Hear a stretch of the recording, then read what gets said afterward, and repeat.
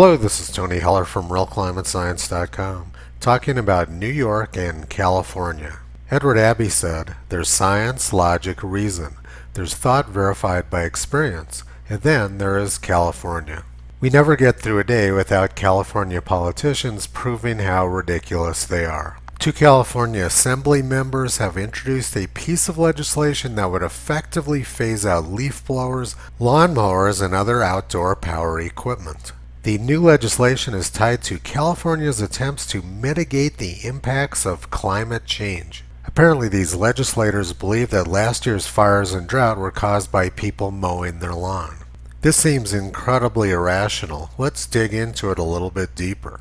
So let's go back in time 3 years to this article from the New York Times. California today, 100 million dead trees prompt fears of giant wildfires. The article read, Mark A. Finney, an expert in fire behavior for the U.S. Forest Service and an author of the study, says California forests are much more vulnerable now because paradoxically they've been better protected. In their natural state, forests were regularly thinned by fire, but the billions of dollars that the state spends aggressively fighting wildfires and restrictions on logging have allowed forests to accumulate an overload of vegetation. So what the New York Times was saying 3 years ago is that poor forest management has caused 100 million dead trees to accumulate on the ground, and that this poor management had led to a fire catastrophe waiting to happen. And later that year, President Trump said the same thing. There's no reason for these massive, deadly, and costly forest fires in California except that forest management is so poor. So President Trump was agreeing with the analysis in the New York Times. But facts don't matter to the New York Times. As soon as President Trump agreed with them, they changed their story. Fact check: Trump's misleading claims about California's fire mismanagement. On Twitter, the president claimed that the state's wildfire woes are a result of poor forest management. That's almost exactly what the New York Times had said previously, but now that President Trump said it, New York Times facts had to be changed. Banning lawnmowers is just the latest incarnation of California government insanity. A few years ago, Governor Brown thought that he could stop droughts and wildfires by building a $100 billion train to nowhere. It takes a pretty impressive stretch of logic to believe that building a train will prevent droughts and fires. And 15 years ago, Governor Schwarzenegger thought that he could stop droughts and wildfires by taxing the citizens of California. Once again, it's a little bit difficult to understand the connection between taxes, droughts, and wildfires. But nothing that these people talk about makes any sense. 5 years ago, the New York Times and Governor Brown announced the unending drought in California. And Wired magazine agreed with them. Thanks El Nino, but California's drought is probably forever. And then a few months later, California had their wettest winter on record with life-threatening floods. That was one of the shortest permanent droughts on record. Governor Brown and the New York Times like declaring permanent droughts. Here's an article from the New York Times, March 8, 1977.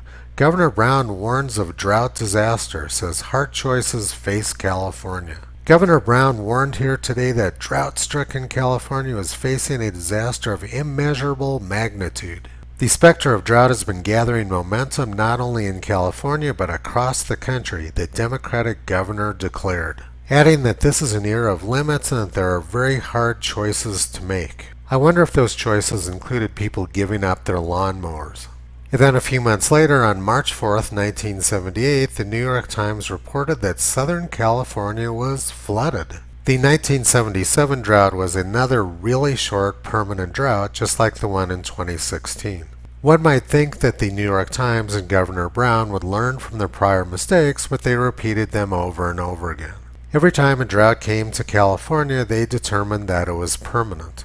The article read, Storm raises fear of new floods and mudslides, state of emergency in Arizona. Youths in Tempe, Arizona turned a large board into a raft and paddled it across a flooded area. I was a senior at Arizona State University that year and was living in apartments very close to where this picture was taken. Now let's look at what the actual climate of California is. There's been essentially no trend in California precipitation since 1895. California had very dry years in 1976 and 1977, and then they had 5 very wet years in a row. This is the normal climate of California. One year is a drought and the next year is a flood. And every time there's a drought, like in 1977 and 2016, the New York Times and the California governor will declare it to be permanent. California has always been prone to serious droughts and fires. On December 5, 1936, the Santa Cruz News reported forest fires occurred in Santa Cruz Mountains for a century, seen as greatest peril to future prosperity. Data compiled by State Forestry Department show county visited by flames almost yearly since Big Fire of 1868, which ran across forested summits from watershed of the Pescadero to peaks of the Gavilons. Last year there was a big fire in the Santa Cruz Mountains at Big Basin, and the press declared it to be unprecedented and the end of the world. It's unfortunate that modern newspaper writers don't actually read newspapers. If they did, they'd know how foolish they sound. They describe events, which happen every single year, as being unprecedented. But it hasn't always been this bad. 30 years ago, newspapers occasionally told the truth. Los Angeles Times, Thursday, June 16, 1994. Ancient trees reflect century-long droughts. Analysis of tree rings shows that dry spells can last far longer than the state has estimated. A study of the stumps of ancient trees that once grew from stream beds and lake bottoms in the Sierra Nevada has turned up new evidence that droughts in California can last 100 years or more, far longer than the state's official estimates. So when carbon dioxide levels were much lower than now, California had century-long droughts. Yet California politicians believe that they can stop droughts by banning lawnmowers. The breathtaking ignorance and stupidity of these politicians is difficult to grasp. And here's a graph from the San Jose Mercury News showing 200-year-long droughts in California's past. Evidence from tree rings shows that drought was historically much more widespread in the American West than now, while the 20th century was wetter than normal. There's no scientific basis to these politicians' belief that they can prevent drought by lowering CO2 levels. In fact, the data shows the opposite. And here's a similar article from the New York Times from 1992. The article said that tree ring studies showed that drought and fire were pervasive throughout the West for a very long time. And the article also said that the tree ring studies showed that the medieval warm period was global. But this was a few years before Michael Mann erased the medieval warm period because it didn't suit the agenda. Another interesting thing in this article was their discussion about how big forest fires in California were associated with La Niña events in the ocean. Thomas Swetnam and co-workers have discovered that major conflagrations sweeping across many mountain ranges in California and the Southwest were long a common feature, occurring at least twice a decade and apparently linked to oceanic currents much farther south, the so-called La Niña events that often result in droughts. Finding the synchronicity in fire events was a big surprise to us, he said. It tells me that western landscapes in pre-settlement era were very smoky places. And the article went on, showed an extended and profound drought similar to those that frequently arise in the tree ring record again strike the West. They said the blooming Central Valley of California, a food basket to the nation, and already the region's most rapacious consumer of scarce water resources, could become completely unsustainable. And here's another article from the New York Times from 1994. Severe ancient droughts, a warning to California. Beginning about 1,100 years ago, what is now California baked in two droughts, the first lasting 220 years and the second 140 years. Drought and fire is the normal climate of California and was actually much worse when carbon dioxide levels were lower. The idea that banning lawnmowers can prevent droughts and fires is based on mindless superstition and a complete ignorance of history.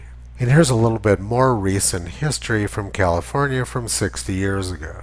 The 1960 Winter Olympics at Squaw Valley, California almost had to be canceled because there was no snow. February 9, 1960, change to snow saves California Olympic site. Squaw Valley, California. Rain turned to snow just in time to avert possible disaster at the Winter Olympics. Now let's look at how climate scientists and the press have tried to rewrite history. Here's an article featuring Barack Obama's favorite climate scientist, Katharine Hayhoe. This 2006 article said, 46 years ago this month, the world's athletes frolicked in the snow at the 1960 Winter Olympics in Squaw Valley, California. But Catherine Hayhoe said, by 2060 or so, if we don't change our ways, holding another Winter Olympics in Squaw Valley would be very difficult. But they weren't frolicking in the snow in 1960. The games almost had to be canceled because of a lack of snow. Climate scientists like Catherine Hayhoe are constantly rewriting history and hoping that nobody will check their work. And then clueless politicians listen to them. New Way, California. Climate change is real. California Republicans believe it and are working to address it. Yes, it's California. Republicans are different here, and we always have been. Arnold Schwarzenegger imagines that he's saving the planet with his climate clown show. He doesn't know anything about science, and what California politicians are actually doing is driving people out of California into other states like Texas. These politicians keep believing that if we just sacrifice one more thing, we can fix the climate. They think that if we give up our tax money or car or lawnmower, we can prevent droughts and forest fires. This is the same mentality which the Aztecs had. Like California politicians, they thought that they could control the climate through the use of sacrifice. When they had a drought, they would keep sacrificing people until the drought ended. And at that point, they would determine that their sacrifices had been successful. Modern politicians love to sacrifice their subjects as well. After it became clear in November that Democrats had successfully created enough votes to claim the White House, gasoline prices started to skyrocket and are now up very close to $3 a gallon, which hasn't happened since the last time Joe Biden was in the White House. High energy prices is the most regressive tax on the poor and middle class. This is exactly the same mentality of human sacrifice from politicians. They're willing to sacrifice lots and lots of people in order to appease their climate gods. They believe that sacrifice is what their climate gods demand. In President Biden's proclamation of a National Day of Prayer, he mentioned climate change but didn't mention God. This is because climate change is the religion of the Democratic Party. Separation of church and state is supposed to be a fundamental part of U.S. government. But the global warming religion is now driving policy. I'm going to finish this up with a quote from G.K. Chesterton. When men choose not to believe in God, they do not thereafter believe in nothing. They then become capable of believing in anything. This is not an exaggeration. There are elected officials in California who believe they can stop droughts and forest fires by banning lawnmowers. These people should be getting laughed out of the room, but instead they're getting elected by people who live in California.